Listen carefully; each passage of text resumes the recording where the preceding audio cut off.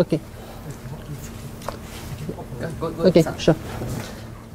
So hi, today I'll be talking about some adventures with constructing a home data center. But then why? Well, simply because it gives you, having a few servers gives you the ability to set up and run an environment, and if you mess up, no one's going to kick your butt, basically.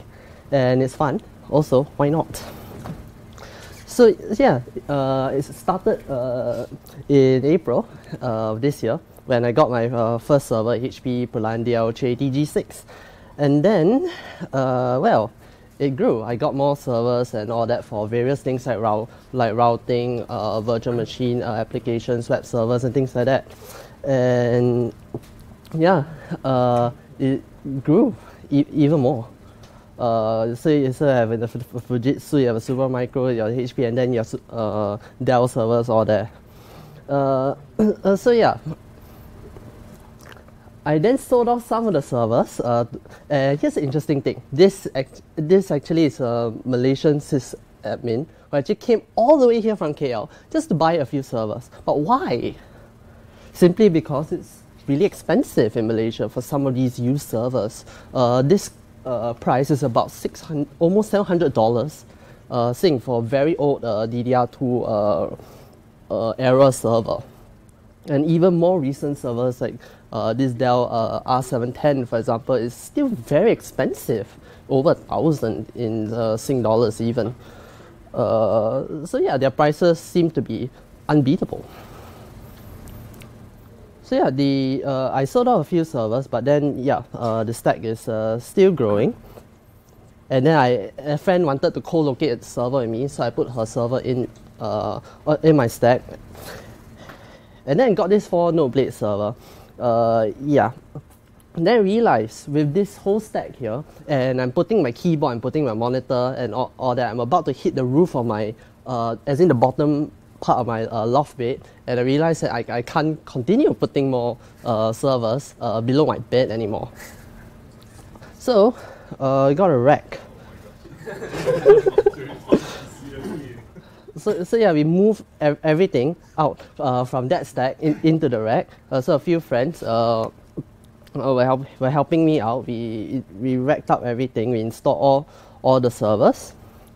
Yeah, did all the cabling, back cabling, front cabling, crimping of wires of cables on the spot, testing them.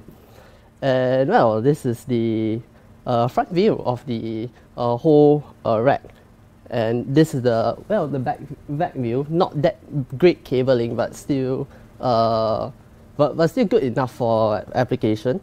And then make sure that they are fine. Just start each one of them up.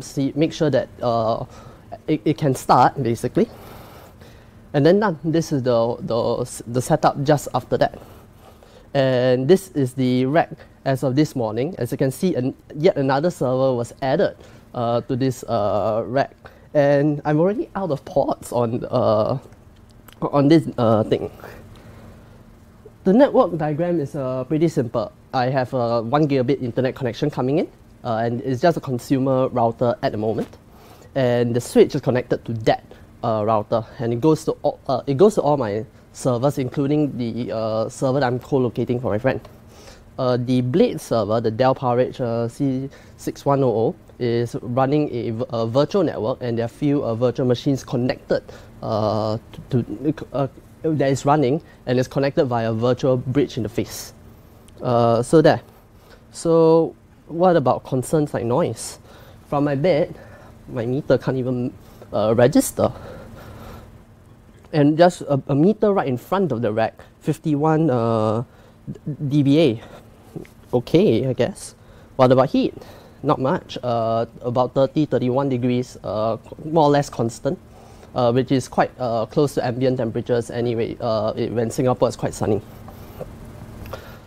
So quite a number of, so I have a few plans for this. I have ordered a few 10 gigabit capable switches. I've also ordered another Supermicro server that's meant to handle 10 gigabit routing. And of course, getting a 10 gigabit incoming connection itself, that is on the works. And what I'm thinking of doing is getting another server for to act as a meta-as-service rack controller, so I can configure and deploy individual servers, individual virtual machines, handle various subnets, all that through one server and one web interface. And also, I'm trying to figure out means to automate configurations of different servers and virtual machines and deploy them automatically, so I don't have to do all this. Managing quite a number of servers like that can be quite tedious. So some of the considerations are really things like, what is your power demand and consumption? Can your cabling handle that? Because servers can take quite a lot of power. So I've read the electrical drawings for my home, and I realized that, okay, I can do up to around 4 kilowatts at most with some margin. Thereabouts. And do we need redundant power? Things like battery backups, uninterruptible power supplies, redundant connections even, though that might be a bit harder. What about noise? Some servers can be very loud, especially blade servers. Though in my case, I did some hacks, and I tried, and well, basically in a way, I'm trying to show that Dell could have just used a certain set of fans, and it was much quieter. But then I don't recommend that. I'm trying to. I'm basically going up against quite a few engineers who are much more experienced than me in terms of aerodynamics, thermodynamics, and things like that. So yeah, it works for me. I don't guarantee it works. Modifying fans or that works for anyone else. So yeah. The servers definitely generate a lot of heat. And cooling systems, how are you going to get all of that heat out? What about space? In my configuration, as you can see, there's not really enough backspace for circulation, all that. So yeah, those concerns that you need, and of course maintenance of the servers, how much it costs to maintain the servers, and eventual disposal, because they're old and obsolete anyway. And in terms of noise, a lot of servers, they give you specs like this, where they tell you, okay, the server is expected in operation to generate this amount of noise on idle and in much higher load. And you can see, as my earlier picture, I was able to measure 51 dBA in terms of noise, 1 meters in front of the rack. And if you look at the table, it says average home, so it's pretty much okay. It's not any more louder than, say, my stand fan running right in front of the rack. And of course, system operating temperatures. You need, as I said, you need to get the heat out. So you have to maintain that temperature, and the spec sheets of many servers will actually give you that rating. So that's pretty much it.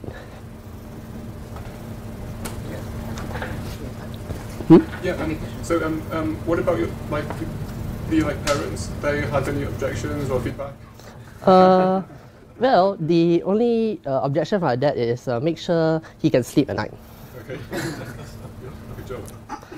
And yes, he sleeps right in front of the server. It's a sofa bed, and it pulls out, so he sleeps right in front of the server, right? So if he can sleep right in front of it, the noise is okay-ish. I won't say that it's absolutely quiet. It's just okay-ish, bearable. Yes. Is it similar to this vending machine noise? Kinda.